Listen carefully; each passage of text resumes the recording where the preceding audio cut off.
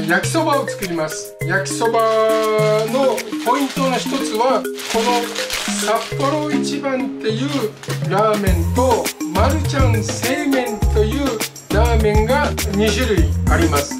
こっちの方は細麺、こっちの方は太麺です。焼きそばとかスパゲティとかはこの大きめの麺、マルちゃん製麺、これをおすすめします。ラーメンの場合はこれで十分美味しいです。でもスパゲティの時にはこれ、焼きそばの時にはこれと覚えてください。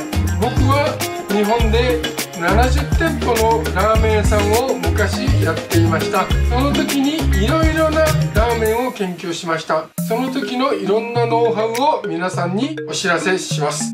まだまだ20種類30種類ぐらいのラーメンを作ってやっていこうと思っています。皆さん今日はとにかく焼きそばを作ります。焼きそば美味しいです。頑張って作りましょう。どうも。Yakisoba is a Japanese stir-fried dish. Usually soba means buckwheat, but soba in yakisoba means Chinese noodle made from wheat flour, and typically flavored with a condiment similar to Worcestershire sauce, also known as oyster sauce in Japanese. Yakisoba was first appeared in food stalls in Japan during the early 20th century. So for today's ingredients we need 1 Maru-chan seimen shoyu ramen, 1 egg, 70 grams of cabbage, 170 grams of bean sprouts, 75 grams of pork belly, and 25 grams of kamaboko. And for sauce we need 20 grams of water, 10 grams of sake, 15 grams of soy sauce, 1 soup base, and 15 grams of Worcestershire sauce. So before we start, we're going to prepare our poached egg. We're going to put the egg in the instant noodle cup, pour hot water into the line, and let it sit for 20 minutes.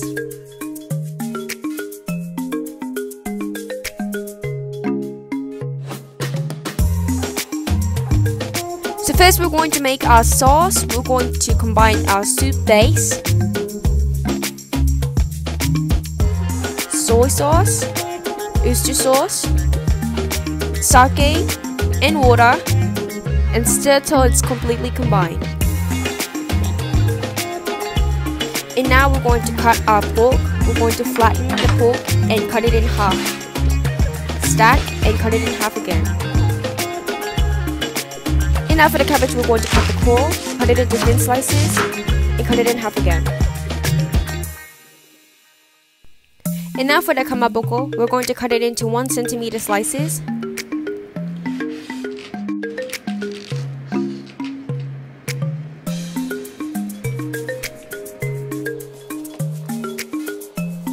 Stack and cut it into strips. And now in the boiling water, we're going to boil our noodle in high heat for 3 minutes. And now in another pan, we're going to add our oil, and we're going to cook our pork in mild heat until it's golden brown.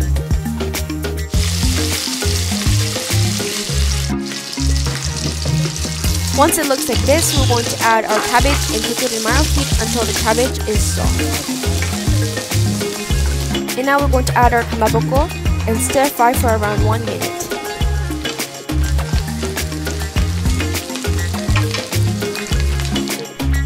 Once your noodle is cooked, we're going to drain the excess water, and now in a new pan, we're going to add our oil and our noodle.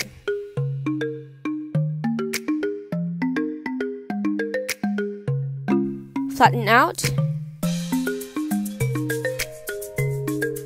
And add more oil around the sides. And we're going to cook it for around 10 minutes in mild heat until it's golden and crispy. Once it looks like this, we're going to flip it to the other side and let it cook for 2 minutes.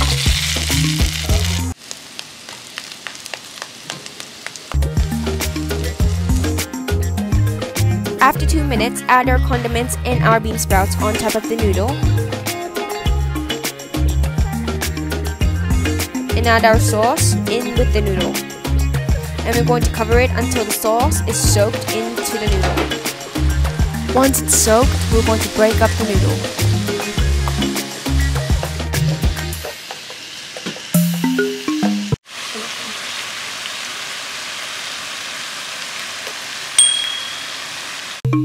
And lastly, we're going to cook it in high heat for 10 seconds for better flavor.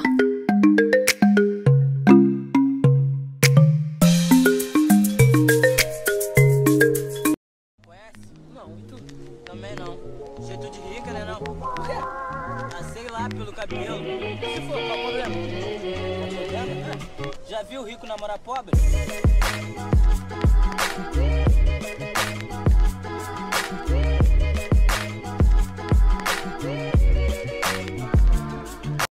So it's here, guys. Wow, it looks super good.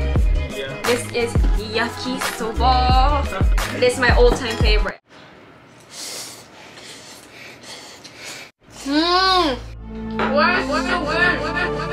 Wow. I have no words. Like there's a flavor in the noodles. The sauce is like sucked into the noodle, which makes it really tasty. Crispy and soft at the same time. It's a really good combination. Yeah, I mean, you have to make it crispy because that's what makes the sauce suck into the noodles. Yeah, look. As you can see, yeah, the color is really different from before. It's really brown. That's because the sauce got sucked into the noodle. That's what makes it really brown. It's not like coated, it's sucked in. It's sucked in, not coated. So like the flavor is still stuck into that noodle. Pork is crispy, the pork is crispy. It's also important to make your pork crispy. It'll make it much better. Sprouts is already crunchy when it's raw, so it's better to cook it after everything. So the crunchiness from the sprouts will stay. Just from one pack of ramen, it is good for two because there's so many vegetables inside. It's really, it really makes you full enough. The size of one pack of ramen. With a lot of veggies. There is a famous yakisoba sauce called otafuku yakisoba sauce, but this makes it really, really good because there's a secret ingredient, and that is the soy sauce. It really changes the game. It will bring more flavor, and it's really good. There's also sake inside, so that will make an accent. Because usually, there's a brand called otafuku. It does have like 3 types. There's okonomiyaki, takoyaki, and yakisoba for otafuku, and that is like different from what you put in soy sauce, and like, you know, it gives more accent to that yakisoba. So upcoming video we have a saba ramen. There's saba, it's a kind of fish, it's called saba. It's a Japanese fish, it's really famous, and it's going to be combined with the ramen. It's going to be super good. That's interesting to hear from. Yeah, Saba it's not really common. Yeah, but you know, the cooking's all about your creation. What we're showing is like what Dad thinks about it. It's really delicious. You're able to see it. Saba ramen. Like, it's interesting to see. Yeah. So thank you guys for watching this video. Please subscribe, like, and comment, and don't forget to hit that link button so you can get more notifications from us. And it was really good. It was mind-blowing. I mean, I loved it. It's really crunchy, and then the flavor like just goes into your face. Like, I don't know how to explain it. It's just